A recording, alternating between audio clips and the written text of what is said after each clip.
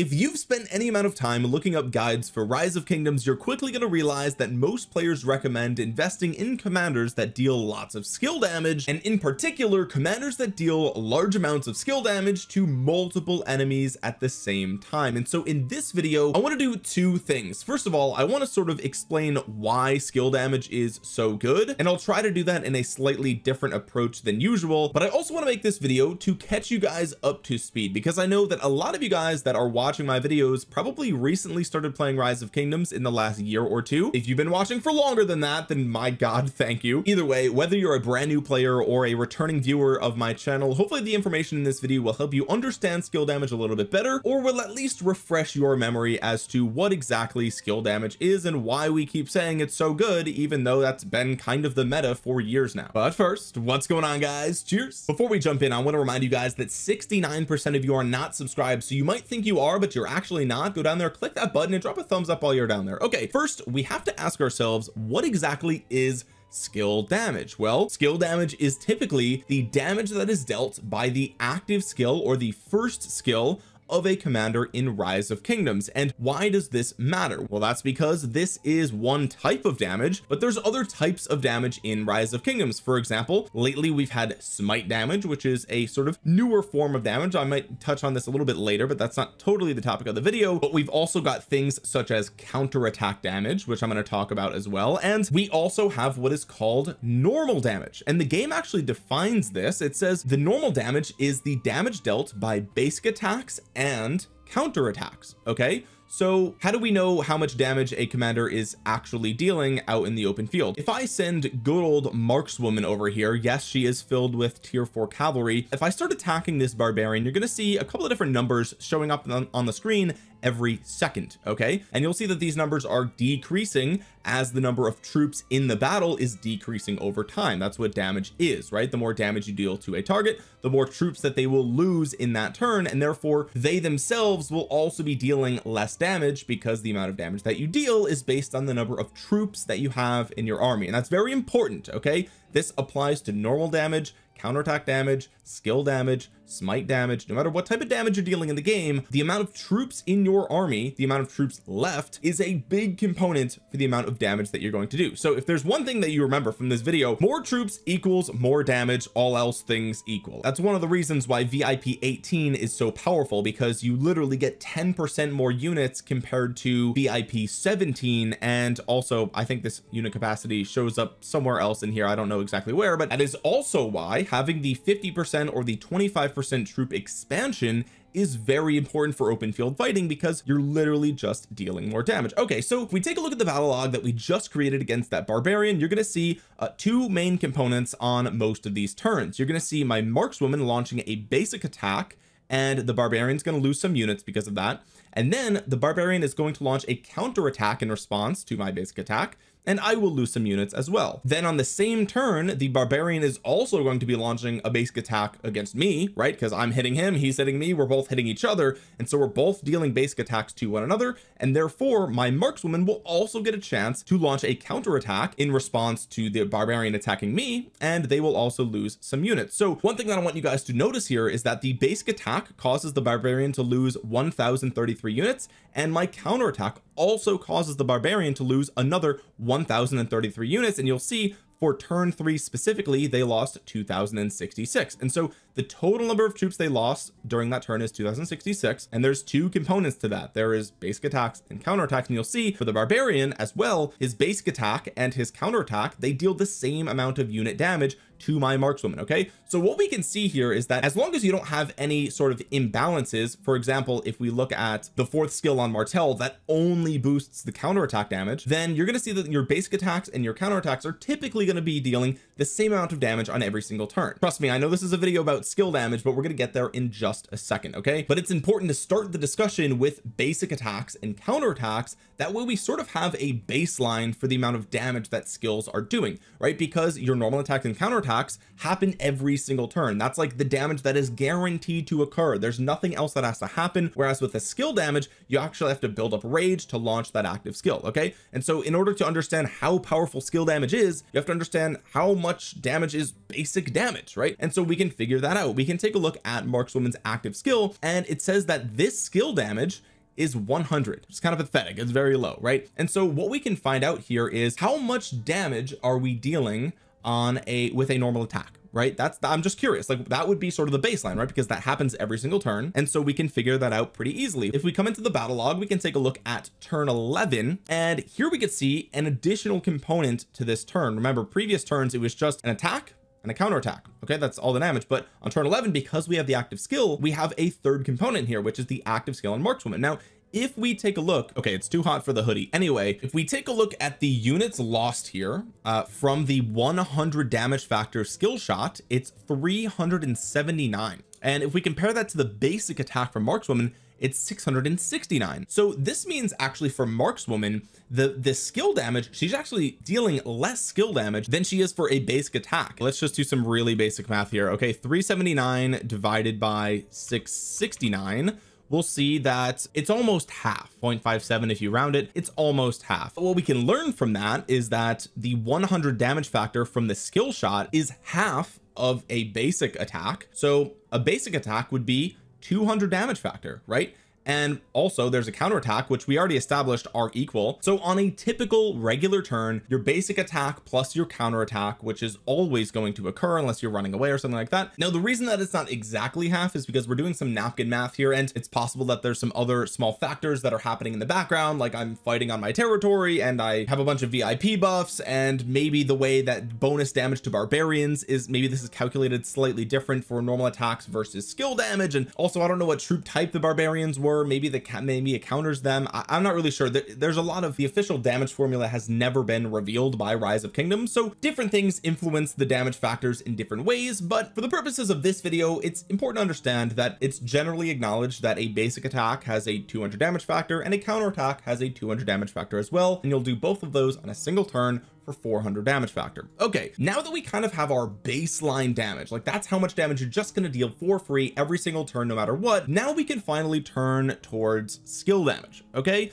and this is why skill damage is so good in Rise of Kingdoms, because skill damage, unless we're talking about like Sargon or Freddy or something like that, skill damage hits all on one turn. It's all this damage on a single turn for a big payout. So remember, on a given turn, if we're dealing 400 damage factor, well, then we could take a look at Huo, who has 2,700 damage factor on a single turn with his active skill. 2,700 divided by 400 is 6.75. So almost 7 turns worth of damage is being inflicted with a single skill shot on a single turn. Now, that might not sound that crazy, but when you consider that a turn in Rise of Kingdoms takes approximately 1 second of real world time, then you'll understand that in order to get this equivalent amount of damage from just your normal attacks, you would have to stay connected to that target and be hitting them for 7 seconds. Okay, and again, that might not sound like a lot,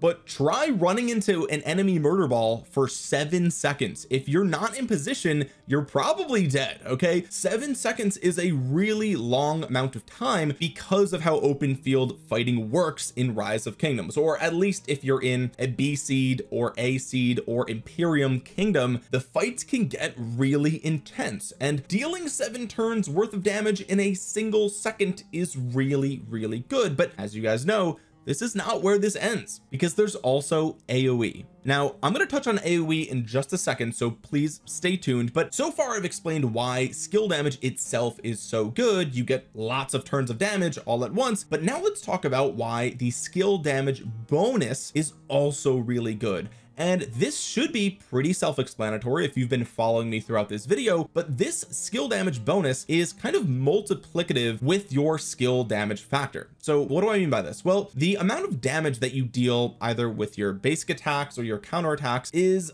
some formula. There's a battle formula in Rise of Kingdoms that has to do with your units stats. Okay, so that's literally like the numbers here, your units stats plus the bonuses from like your technology and all the other things that you can get in the game, your armaments, all that stuff, right? Just to be clear, your armament bonuses don't show up in the green here, they only show up in the actual battles. But the point is, your basic attacks and counterattacks take the stats of your troops and the amount of troops that you have, and it compares it to the enemy's stats, troops remaining, troop type, all that other stuff, what territory you're on, right? All that stuff comes into play. And so the building blocks of that formula are attack, defense, and health. Those are the only actual stats in the game, right? Everything else is just a multiplier on top of those things. And so then we have to ask ourselves, okay, well, if that's true, then does increasing your attack also increase the damage you deal with your skill? Which is a good question. And so I ran that test here. One thing you'll see on this battle report here on turn 11, this was with no attack bonuses and no skill damage bonuses.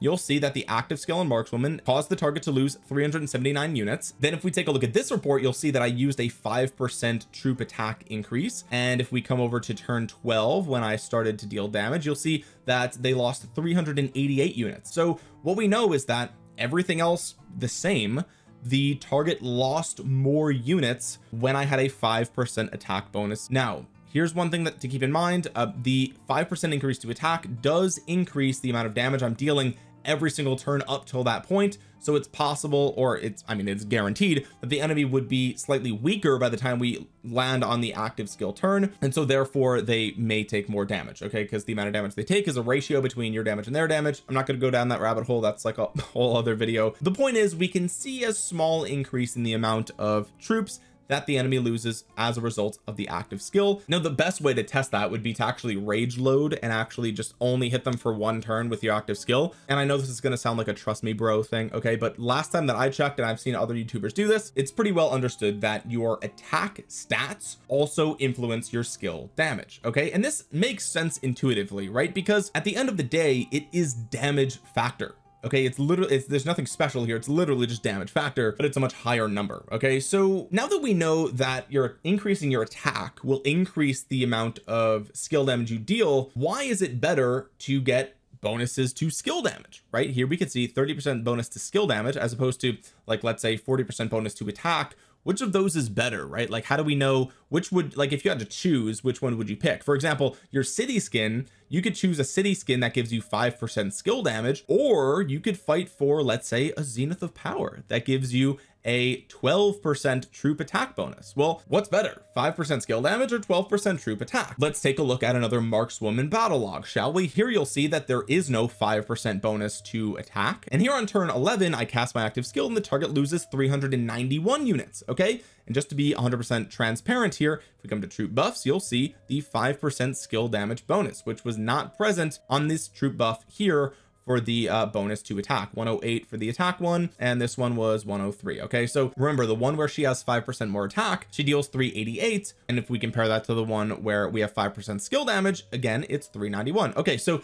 now we know that 5% skill damage increases the amount of troops that the enemy loses more than 5% attack. Okay, so that's good to know. So a 1% bonus to skill damage is in most cases more valuable than a 1% bonus for attack if what we care about is skill damage dealt. Okay, because remember, your attack is going to influence your normal attacks and counterattacks, whereas skill damage is only going to influence your skill damage. So like there's going to be, it's not exactly equal. You're going to get a little bit more value out of just the raw attack on any given turn. But what we can see here is that point for point, for skill damage at least, a bonus to skill damage is really, really good. Now, why might that be the case? Well, there's two reasons. First of all, attack is a component of the actual damage formula, and so giving your units more attack is an additive bonus, and the additive bonus kind of has diminishing returns because you're going to get a lot of attack from a lot of different places. I mean, my infantry just baseline have 93% more attack from a bunch of other things that I have here, and that's with my city skin losing 10%. Okay, it's even more if we go down to like cavalry, they have 108. Okay, and so the way that your attack stats influence the damage that is dealt, you kind of get a diminishing return over time to the more attack that you add to your unit, right? And of course that makes sense because otherwise you could just stack attack points infinitely and that would be the main stat that you would care about, and you would just deal massive amounts of damage, and as long as no one's hitting you, you would just get away with it, right? And so the way that the formula is built is so that way, you know, there's a little bit of balance between all the different stats. And this is why, just as a side note, health is typically considered the most valuable stat, because if you look through all your different troop types, health is the lowest for all of them, right? You typically have more attack and defense than you do health. And to further this, if you go into KVK and you have crystal technology, you'll notice that all the crystal technology gives you attack, right? You're going to get a ton of attack in KVK. And so this is why, you know, attack is a valuable stat. It's literally how much damage you're dealing. But because there's diminishing returns, this is why people say attack is bad. Okay, it's not true. Attack is not bad. It's just the least valuable of all the stats, and it still does something, and it's still important to have a lot of it. But the reason that skill damage bonus is more important, or at least impactful point for point, is because this is a multiplicative bonus of your damage. And so essentially the battle formula will take all your stats in consideration, and it will compare them against your enemy stats and all the other things involved in the battle, and it will spit out a number that says this is how much your skill damage is going to be for that turn. And then it will take that number and it will say, okay, what other bonuses are now going to be applied to that skill damage? One of those things is skill damage bonus. Obviously, other things that influence skill damage are things like all damage. Okay, like literally 30% all damage. That's another really nice bonus, and that's one of the reasons that all damage is like the cream of the crop, like the literal best stat to get. All damage is it literally amplifies all of your damage. Okay, so that's why it's surprising Julius Caesar is so bad, considering his double relic gives you 20% all damage. Like, that is basically the best stat you can get in the game in terms of point for point value. This will affect your basic attacks, counter attacks, smite damage, skill damage, anything that you do, it's 20% more, right? And yet Caesar is still trash, which just goes to show how bad he actually is. But now that we know that this is multiplicative based on the outputs, we can do some napkin math. Okay, this video, hopefully you've realized by now, we are oversimplifying things just so that way you can understand them a lot easier. But if we say, okay, 2,700 damage factor, what's an additional 30%? Well, that means it's now 3,510. Okay, and so the difference there was an 800 damage factor increase. Again, oversimplifying just so that way you guys understand, but remember, a single turn has a basic attack and a counter attack, and each of those is 200 damage factor. Remember, we figured that out with Markswoman, so that means every turn is 400 damage factor. Well, okay, so a 30% bonus to skill damage is, for Huo at least, kind of like 2 more turns of damage. Okay, that's a lot. That's a lot. And this isn't even the highest skill damage in the game. This is why the 4th skill on Yi Seong-Gye made his circular AoE so insane and kept him meta for so long. And that's also why the Twilight Falls city skin is so impactful, and that's also why the Ottoman Empire as a civilization is so good. It's because all of these little bonuses to skill damage all add up, and it is a multiplicative effect on all commanders that deal any amount of skill damage. And remember, this is all just for a single target damage commander. This entire thing is amplified when we look at AoE commanders. So for example, if we look at Zhuge Liang, we have a 2,000 damage factor that hits 5 targets. Now there is a reduction here that says every additional target reduces the damage to each target by 15%. So there is a small penalty built in here, so that way this doesn't scale completely out of control. Now, as far as I know, the way that this penalty actually works is if you have 3 targets, there's the target you're hitting and 2 additional targets. So you would do the 2,000 damage factor times 0.85 for the first additional target.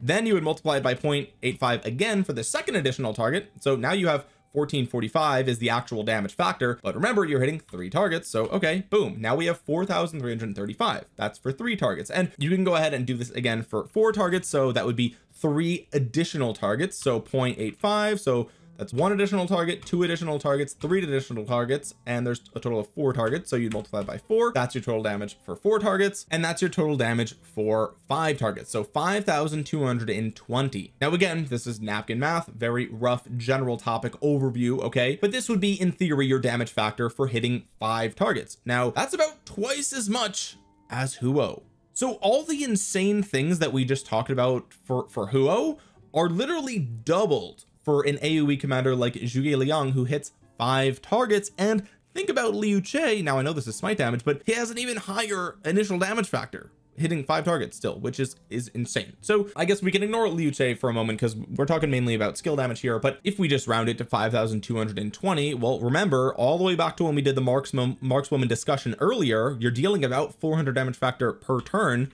So you have about 13 turns worth of damage from a single active skill. With this skill tree, and like let's say you get Feral Nature and you pop this on turn 8, you're literally dealing more damage in that single turn than all of the turns leading up to it combined. That's why AoE is so insane, and why the fact that skill damage is multiplicative and all this stuff adds up. Like, Zhuge Liang has a built-in 20% skill damage bonus, and if you pair him with somebody like Hermann Prime, he also has a 20% AoE skill damage bonus as well. That's 40% more, plus the 5% from Twilight Fall City skin, plus 5% from Ottoman Empire. You're up to 50% bonus skill damage on top of what we just talked about before. Hopefully by explaining it in this way, you can understand how we've arrived at the current meta. Everything is multiplicative, and this is just an insane amount of damage for a single turn. And remember, this is also influenced by all damage multipliers as well. So if you get an all damage bonus from, let's say, your crystal technology in KVK,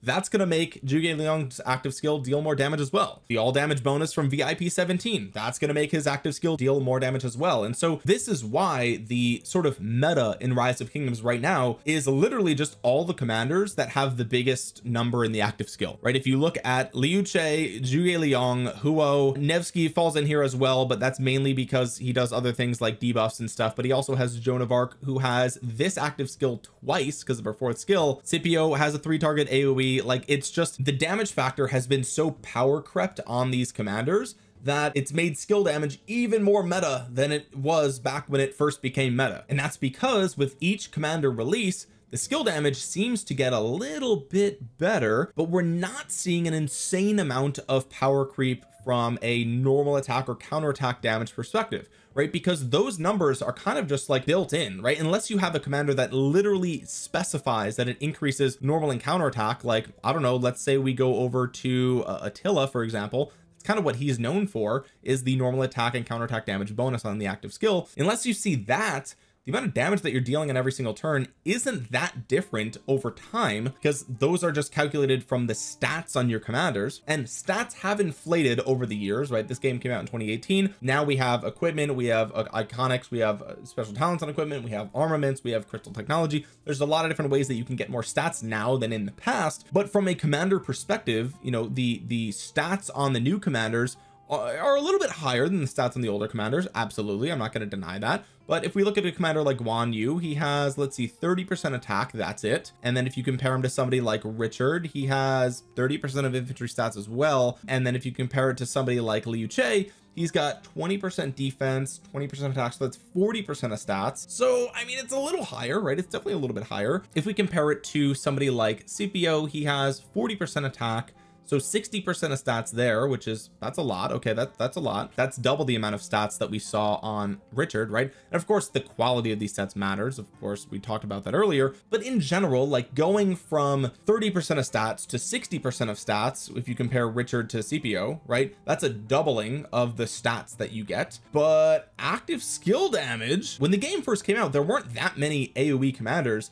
and the AoE on these commanders wasn't that good, right? Like, we had the AoE on the expertise from Caesar, 400, nothing crazy there. We had the AoE on Barca as well, as I think 400, and then a little bit extra here. The main AoE damage dealer was a Songye, right? And it was 1700, which was insane, right? But a lot of these early game commanders, 1000 damage factor, right?